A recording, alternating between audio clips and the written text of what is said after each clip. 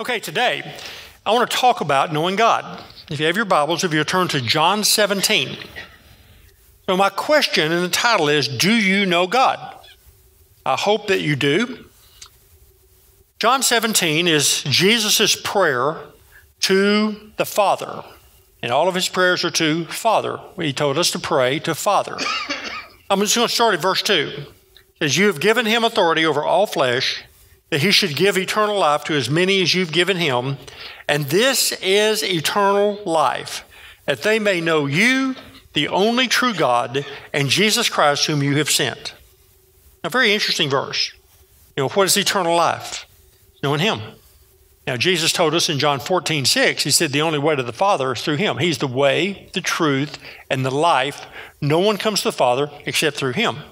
So the dynamics is clearly here, but what he's saying is eternal life is not a ticket to heaven. Eternal life is a relationship with Father and Jesus by the Spirit. Okay? It's not about just getting your ticket punched so you get to go to heaven. It's not about, I'm glad we get to go to heaven. But true eternal life, what Jesus came to give us is restore us to a relationship with Father. Only way it can be done is through the Son. The only way, there's no other way, there's no other religion, there's no other efforts, there's nothing. Only through Jesus. What Jesus did at the cross is the only way that we can be restored to Father. But through him, we can not only be restored to Father, we can know him. Now, why this is important is because we live in a day and time when we're flooded with information. The internet, I can go Google people and find out all kinds of stuff. We can read on the magazines and we can hear about our sports heroes or your people in the movies or whatever. You can read so much information that you actually can get to the point where you think you know them. And the reality is you never met them. You never spent 5 seconds with any of these people. And so you get this, they do this and they live here and they've got these kids and they go over there and this and that. You don't know them. You just know a bunch of information. Boy, I hope that's not the way it is for us going to church. I've been raised in church. I've heard a lot of stories. I know those Bible stories. I know all about God. I've heard lots of stories about God. I got a lot of information about God. Question is, do you know him? It's not just knowing about him. It's not about having a bunch of information. It's about, do you really know him? And to know, it literally means to experience. It's to understand, to perceive. It's not talking about just gaining information. It's talking about a relationship. It's actually used in the context of Adam knew Eve and she conceived. It's talking about literally a relationship, an intimacy. So the point is that what he's saying here is eternal life is not a ticket to heaven. It's a relationship that you really do know him.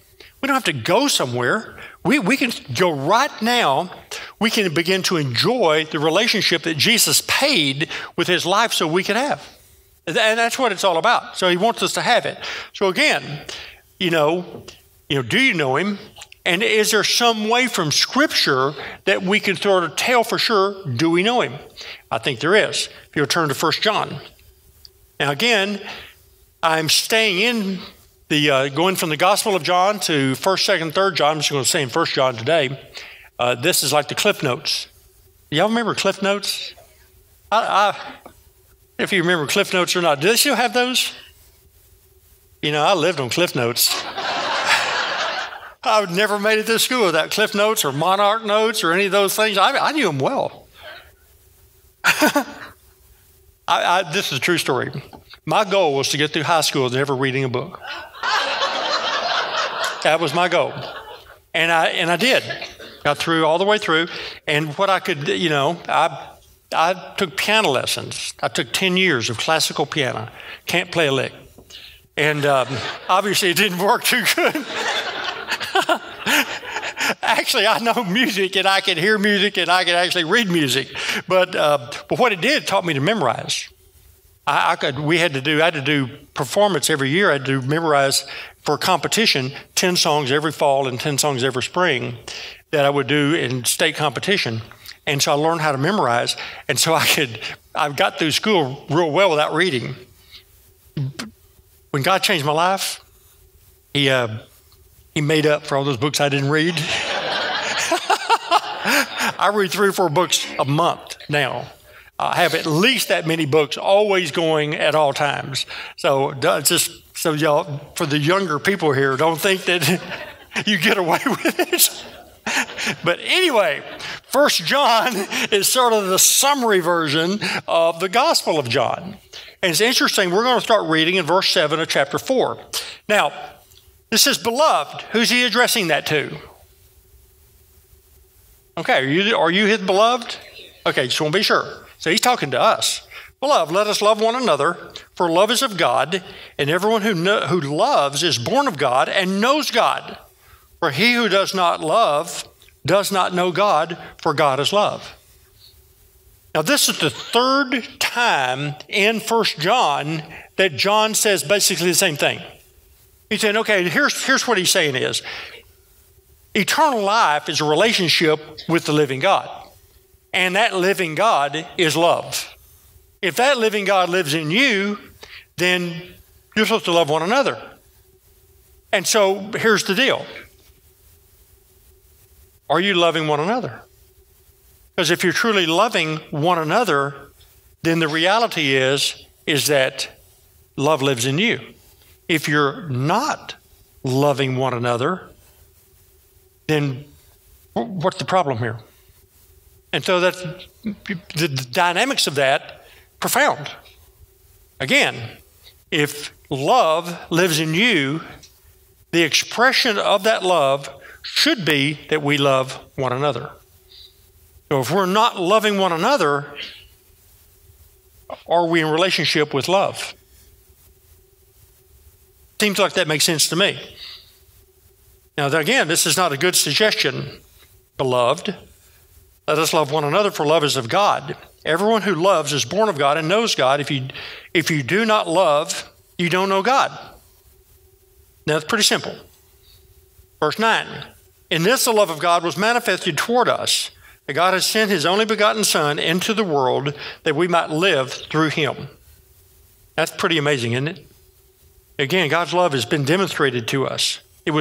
It's been manifest means it's been revealed. It's been where we can actually see it. He sent his only begotten Son that we might live through him. Now, this is love. Not that we love God, but he loved us and sent his Son to be the propitiation for our sins. Now, that word we don't use a lot, but that is a very important word. It literally means that in the Old Testament, the high priest would go in one time a year with the blood of an innocent animal and would take that blood and go in to make appeasement or atonement into the Holy of Holies over the mercy seat and sprinkle the blood. And they would substitutionary take their sins in this animal and send it out. So it's called the Day of Atonement. They've just had the Day of Atonement. And every year they did that. So they would hopefully, for 1 year, that would appease and cover the sins of Israel for 1 year. Well, Jesus, we're told very clearly, he is the Lamb of God that was slain from the beginning of time. He is not only the Lamb of God, but he's also our high priest. And in Hebrews, it talks about how he goes into the holy place, not made with hands, but which is in heaven, which are copies of it on earth, but into heaven itself with his own blood. And it says that sacrifice once and for all settled the whole issue. So what this says is, here's a living demonstration of love, Jesus. And what Jesus was sent into the world by Father, and he came in and he died our death and took our pain and our punishment and shed his blood as the complete payment for sin. And what that means is that he's set us free because of his work at the cross. There's no way that we could appease God, but he did it through literally what he did at the cross. So we have propitiation of sins. It means that it's the act of appeasing wrath. And Jesus has done that. Amazing love. He loved us when we were still sinners. He went to the cross and died when we were still, we're the ones that were nailing him to the cross. I mean, we're the ones that were doing all the stuff. I mean, he loved us that much. That's love. Okay, it's very important to understand the definition of his love.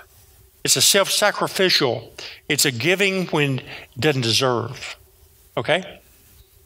And then he goes in verse 11, says, beloved, if God so loved us, we also ought to love one another. You're going to hear this through John over and over and over and over again. Basically, we're supposed to love one another. That is the expression that he keeps using. Verse 12, no one has seen God at any time. If we love one another, God abides in us. His love has been perfected in us. By this we know that we abide in him. He is in us because he's given us his Spirit. But the point above that, though, is that again, if he's living in us and we're living in him, then it's got to be love. It's got to come out. That makes sense? If love is in me, love ought to come out of me. If anger is in me, anger is going to come out of me. If hatred is in me, hatred is going to come out of me. You understand what I'm saying? I mean, it's just what's in you, what's coming out. And that's really what his whole point is. If love is in you, love should come out of you. If love is not coming out of you, what's the problem? Because, I mean, really, he's just saying that, wow, this is love. And he moved first. We didn't first love him. He first loved us. And so love has been perfected in us if we abide in him and he abides in us. Verse 17 says, love has been perfected among us in this, that we may have boldness in the day of judgment, because as he is, so we are in this world. Why is that? Well, let me say it this way. Jesus is the express image of the Father.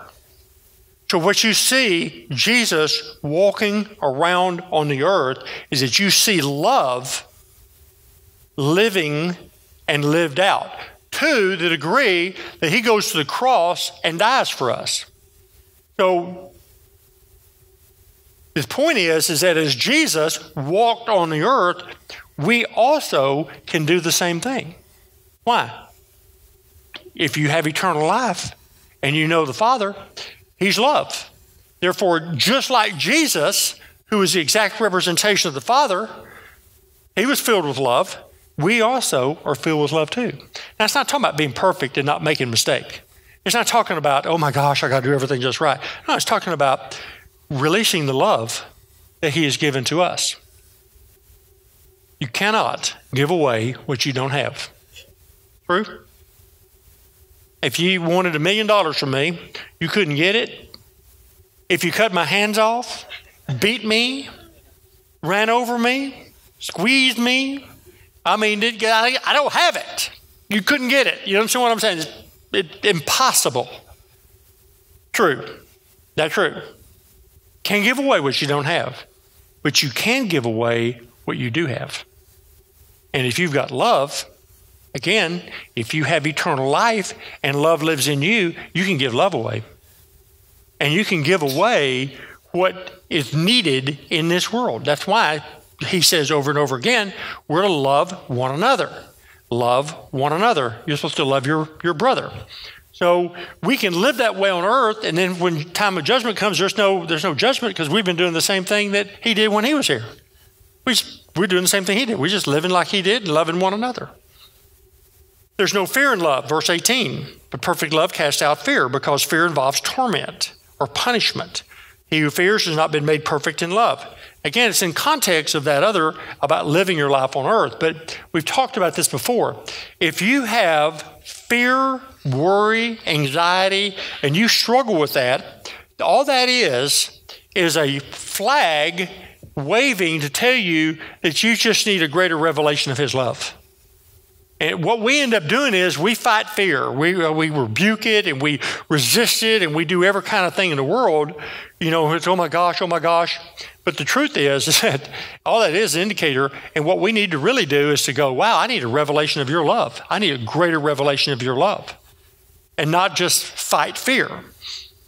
But if you've got fear, again, if there's a resident level of fear in your life, you've just not been made perfect in his love. And that's really that's all he was trying to say here is that, look, perfect love casts out fear. It just does. When you're so filled with the love of the Father, there's just literally, when you really know his love, you don't fear. What can man do? What can anybody do? And I listen, in this day and time, with all the stuff that you hear on the news and all the things going on, I mean, I'm telling you, we need a continual revelation of his love. I love the songs we sing about continually bringing his love and the wave after wave after wave. I just want to tell you, though, again, very clearly that he loved us first. Verse 19 says, we love him because he first loved us. You're waiting for his love, you're missing something because he first loved us. Verse 20 says, if someone says, I love God and hates his brother, he's a liar. For he does not love his brother whom he has seen, how can he love God whom he has not seen?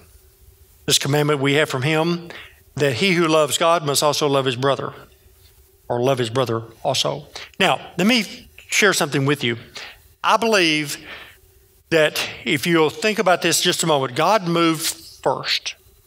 He first moved by sending his son to go to the cross and dying for us. Jesus demonstrates the love of Father by going to the cross, taking our pain, our punishment, what was due us, and died our death to pay for the penalty of mankind's sin. God raised him from the dead, seated him at the right hand of the Father, dealt with the sin issue, and because of that, we've been restored to Father. Therefore, we can know him, and if you do know him, he's love. And so what happens is that we keep saying I need more of his love.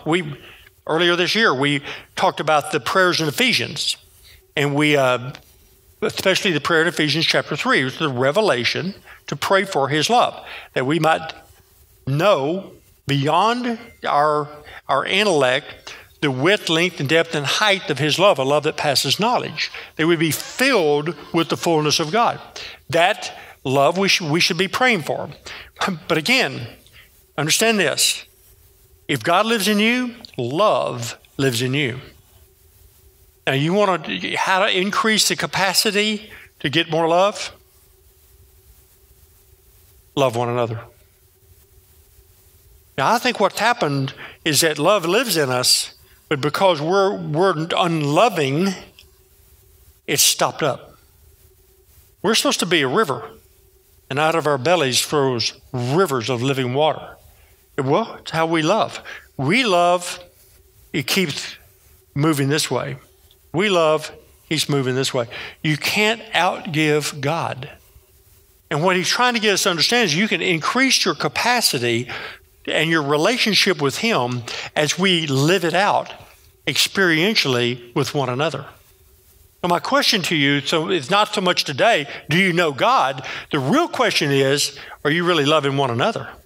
See, because that is also the fruit of your relationship with Father. So if you have a relationship with love, you should be able to release love. Now, why this is important is because, again, you can give away what you do have, and you do have his love. So therefore, you want to know how to increase that love? Start giving away. Start loving people. Loving people without a hook.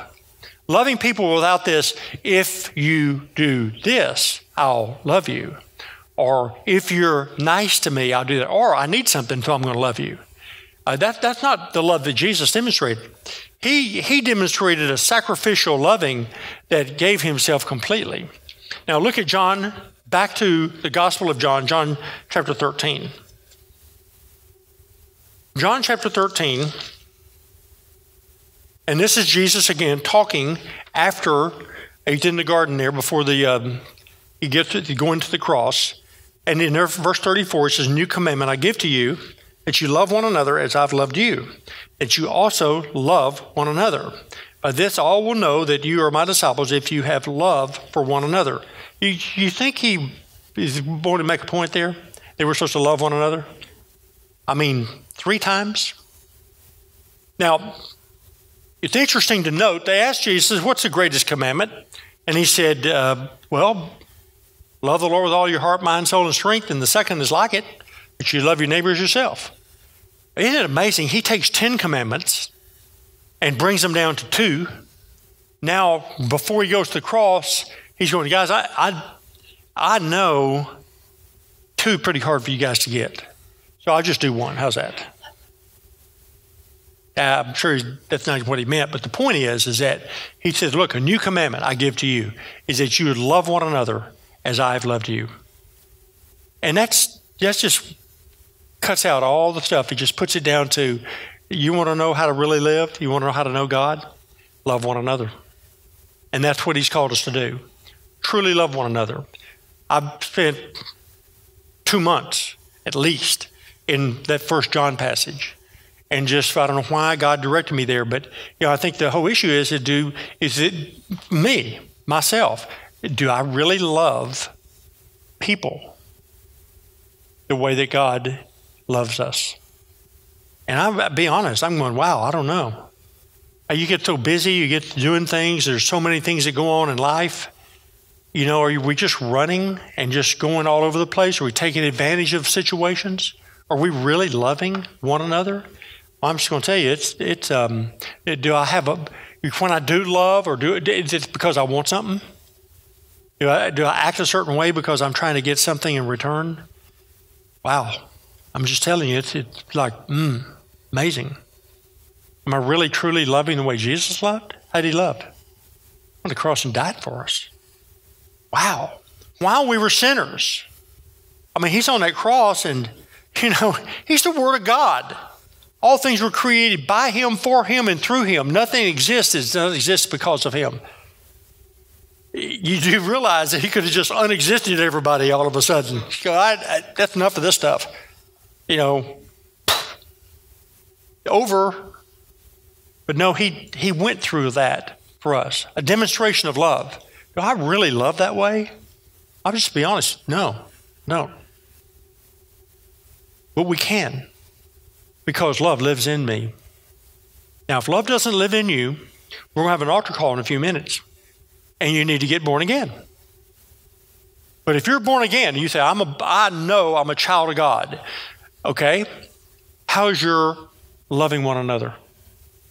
Because that's what he's saying is, don't tell me that you love God, but you don't love one another. Now, I think the greatest manifestation of love is still forgiveness. Jesus on the cross, he goes, Father, forgive them. They know not what they do. Complete release. Not forgive them if they do this. Forgive them if they won't do it again. Forgive them, whatever. No, Father, forgive them. Completely forgive them.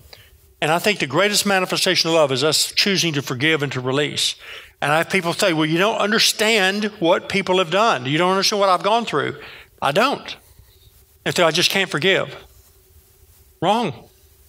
You can forgive. If the forgiver lives in you, you can forgive. Let's just be honest. You choose not to. Here's the other issue. Jesus restored us to a place where we can take responsibility for our lives. You want to give somebody else the responsibility for your life? Hold unforgiveness. They're not hurt. The pain is there when you hold unforgiveness because you're still connected to that person that caused that pain. And if you understand, you've just given somebody else control of your life. Responsibility means when you take responsibility, remember in the garden, they blamed each other. Jesus has restored us so we can take responsibility, which means you have the ability to respond properly. Which means that, doesn't mean somebody didn't hurt you. That's not the issue. Listen, if you're living and breathing on this planet, you're going to get hurt. I mean, that's what people do. People do unbelievable things to each other because of sin. And even believers do that. Now, I'm not talking about a utopia where there's no problems. No, I'm talking about how do we live in this world right now, and we can do so by choosing to forgive. It's a choice. It's not a feeling. I just choose to forgive as an obedience to God. And is it easy to do? No. But you can forgive because you can love, because the lover lives in you. The source of love, the source of forgiveness lives in you if you're a child of God. If you're a child of God, don't tell me you can't do that. You can do it. You can give what you have. And he moved first. And we're saying, well, if God will only do this. No, he's already moved. He's waiting on us. You know, it's like they said years ago, I heard somebody tell this about playing checkers with God. He's a gentleman. He moves, you move. As soon as you move, he moves again. He just doesn't move twice in a row. And I'm just being honest with you. He always moves. He moves immediately, waiting for us to respond. And so we can forgive. We can release. We can let people go. And when you do, you know, feelings will come later, but it's a choice. And we can really release people. But like I said, don't tell me you love God and hate your brother. Impossible. Because if love lives in you, if a relationship with love, then it should, I say, be released to where we love one another. Amen? And so, one last passage, and that's in Matthew chapter 5. Obviously, you should know this passage. It's talking about loving your enemies. 5, verse 44. I say to you, love your enemies, bless those who curse you, do good to those who hate you, and pray for those who persecute you, who spitefully use you and persecute you. Now, 4 things. And I really believe that not only do we need to do this for our enemies, but we need to do this really for everybody. Number 1, it says to love your enemies. Again, what is love? It's forgiveness. It's an active choice to forgive and to release. And that's really what God is calling us to do. You're going to be offended. He said offenses are going to come. But what we need to learn how to do is to learn how to respond. We have the ability to respond appropriately and to release love. And so our love expressed is forgiveness. Second thing we're supposed to do is bless them. Well, what does that mean? It means you bless them. You have the power of life and death in your tongue. We got books out here on how do you bless your children? How do you bless your marriage? How do you bless your mate? How do you bless this? We need to learn how to bless. We need to learn how to quit cursing, and we need to learn how to bless. It's easy to recite all the bad things that are going on. Why don't we recite, wow, I bless so-and-so with life, health. I bless them with good marriage. I bless them with favor. I bless them with health. I bless them with finances. I just pray blessings over them. Now, they're supposed to do that for your enemy. How much more should we be doing that for our loved ones? To learn how to bless and learn how to speak blessings upon them. Next thing it says, do good to them. You can go, wow, now it's really out there. How do you do that? I don't know. But think about this in the morning. If you woke up in the morning and you go, man, today I'm going to get up. I'm going to bless God. I'm going to love people. I'm going to go to work with those people I love. Those that really make me feel so good.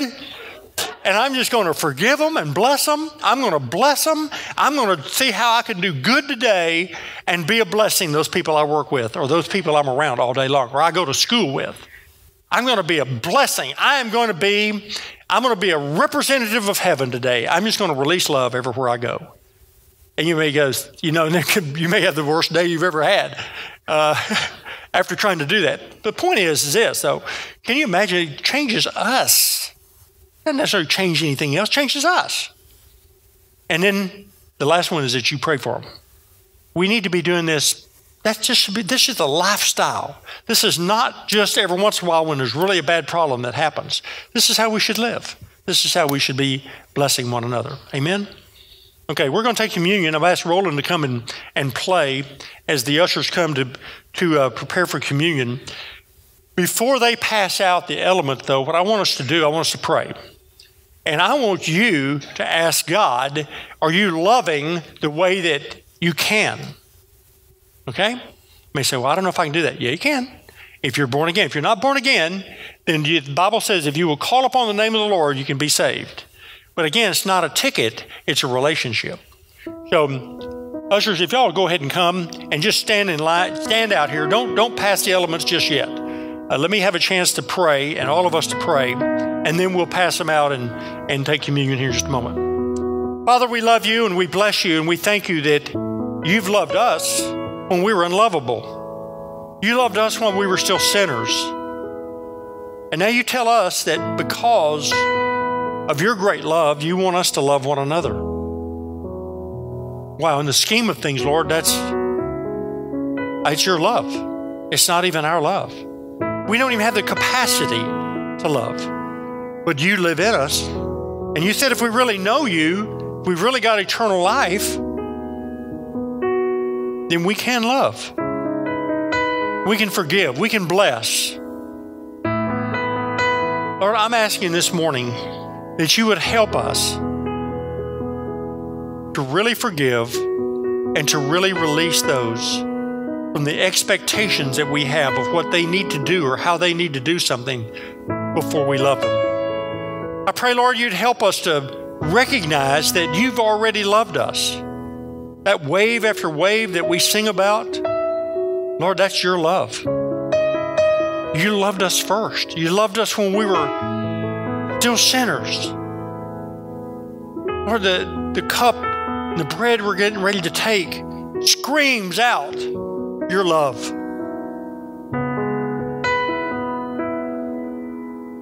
Amazing love.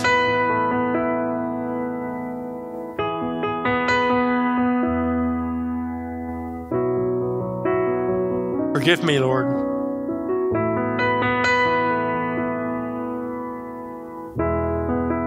For not loving the way that you love me. Forgive us all, Lord, for being so self-centered and so self-focused and so self-absorbed that it's all about me instead of it, Lord, being all about you. Thank you that you didn't live that way. Thank you that you came and gave your life sacrificially.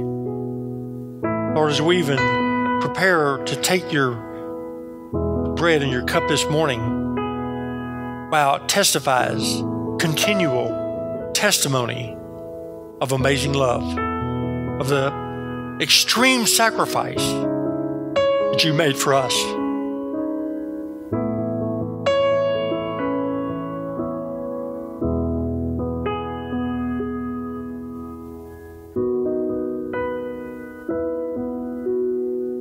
Amazing love. Amazing, amazing love. If you're here this morning and you really have a hard time with relationships and people, I just ask you to cry to God and say, Lord, I'm gonna choose this day to forgive. I'm gonna choose to bless and not curse, to do good, to pray. I'm gonna choose today to release the love that you've already released to me.